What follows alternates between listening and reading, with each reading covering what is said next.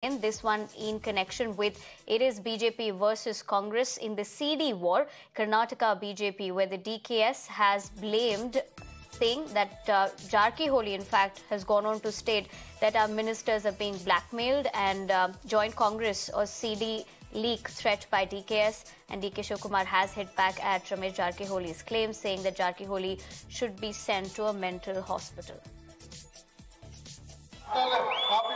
ಕೆಲವೊಂದು ಮಂತ್ರಿಗಳು ನಮ್ಮಲ್ಲಿ ಅವ್ರಿಗೆ ಹೆದರ್ಸಾತಾನೆ ನೀ ಬರ್ತೀವೋ ಬಿಡ್ಲು ಒಬ್ಬ ನಮ್ಮ ಪಾರ್ಟಿ ಪಾಪ ಅಂದ್ರೆ ಬಂದು ಬಾಂಬೆ ಮೇಲೆ ಬಂದ ಬಿಡ್ತು ನೋಡು ಹೆಂಗೆ ಮಾಡಲಿ ಏನು ಮಾಡ್ಬೇಕು ಮೆಂಟಲ್ ಹಾಸ್ಪಿಟಲ್ ಕ್ಯಾಂಡಿಡೇಟ್ಸ್ ಬಗ್ಗೆ ನಾನೇನು ಮಾತಾಡೋಕ್ಕಿಲ್ಲ ಅವ್ರ ಪಾರ್ಟಿದು ಏನೇನಿದೆಯೋ ನನಗೆ ಗೊತ್ತಿಲ್ಲ.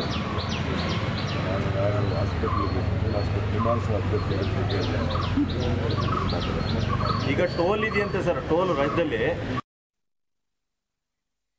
My colleague Neha joins me live on the broadcast for more inputs on this story. Neha, good afternoon. In fact, just talking about this entire CD scandal as well, in terms of Jarkiholi talking about a conspiracy that DK Shivakumar and his team had hashed. It's not the first time he's spoken about this previously as well.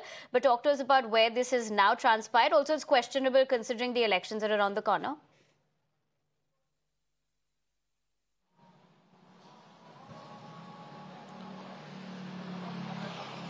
Yes, that's right. You know, in fact, CDs aren't really new to the state of Karnataka, and particularly so the CDs and the way that politicians, in fact, you know, have, of course, blackmailed each other with these CDs. Now, this is again coming forth in poll-bound Karnataka, where we saw BJP leader and former minister Ramesh Jarkiholi, in fact, you know, who had earlier stepped down because of CD that had come out.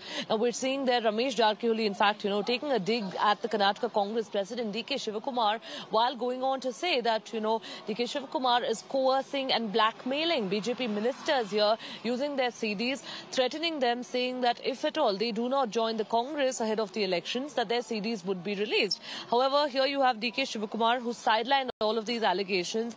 He's gone on to deny these charges, of course, and say that, you know, Ramesh Jarkiholi belongs in a mental hospital.